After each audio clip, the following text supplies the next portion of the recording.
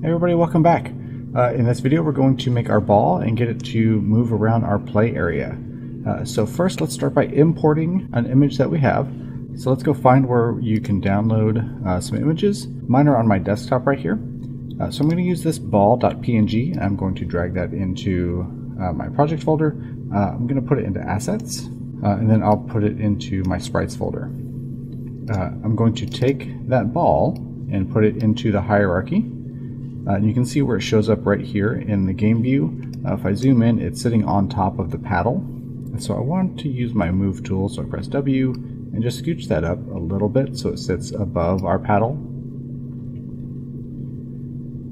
And then we need to add some components to this ball so that it can bounce off the walls and our paddle. The first of which is a circle collider. So circle collider 2D. We're going to add that in. We need a material for this so it actually will bounce off of the walls and not change speed or anything like that. So back in my assets folder, I'm going to right click in this blank area, go to create 2D and then physics material 2D. Now I'm just going to call this my ball material and then we're going to drop the friction all the way down to 0 and then we're going to increase the bounciness to 1. And then we can go back to our ball object and drag and drop that material onto the physics material channel right there. Next, we're going to be moving this ball with physics, and so we need a rigid body 2D component. So I just start typing in rigid body, and rigid body 2D pops up there. We want its mass to be really small, so like 0.001. And then we don't want to use gravity, so here on the gravity scale we're going to drop that down to 0. We want our collision detection to be really high, so let's change that from discrete to continuous. And then the interpolation, we will set that to interpolate. And that'll set up some good stuff for us. And then we're going to write a script for this.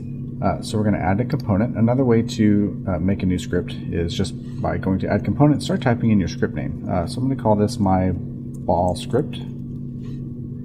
And then obviously nothing is called that. So our only option is new script. So I can click on that. It pops in that name for us, create and add. And then it automatically names our script for us. And that's all set up. We don't have to worry about the file name matching the class name if you do it that way. So after you get that created, go ahead and open up that ball script. And then all we're going to do here is give that rigid body an initial velocity. So here in the start function, we can say get component, and then in angle brackets, we need to make a reference to that rigid body 2D. And then to end this, we need an open and close parentheses. And so with that rigid body, we're going to say get component rigid body 2D. We're going to access its velocity by saying dot velocity,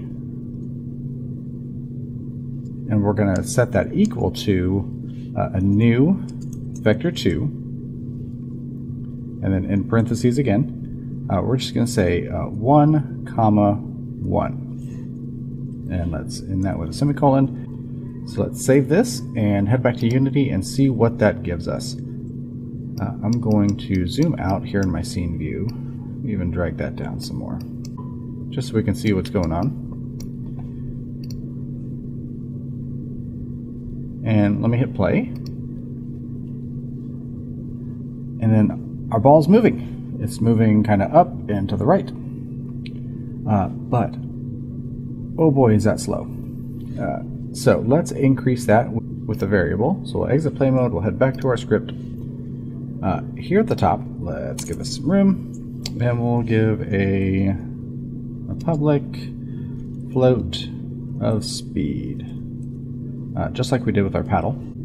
And then after that vector 2, we're going to multiply that, so times, that is an asterisk, so we'll say times speed, and we'll save that, come back, our speed variable should pop up on our ball.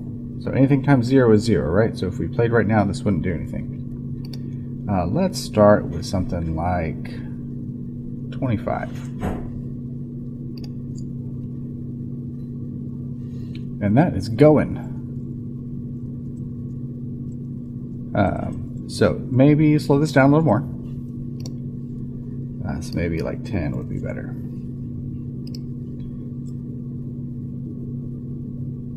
And so that's got some kick to it, so that's good. So this is really it for this video. We just wanted to get our ball in and moving around.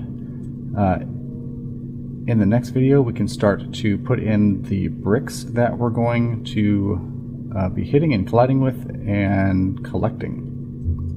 All right, so join me then.